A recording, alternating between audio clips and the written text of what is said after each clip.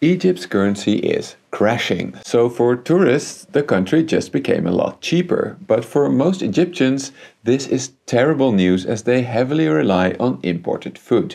They have seen the cost of basic necessities almost double in just a few months. So why is Egypt's currency crashing? Well, the simplest explanation is that the government let it collapse after they abandoned the pound's peg to the US dollar. But in their defense, they had basically no choice since they ran out of dollars needed to defend the peg.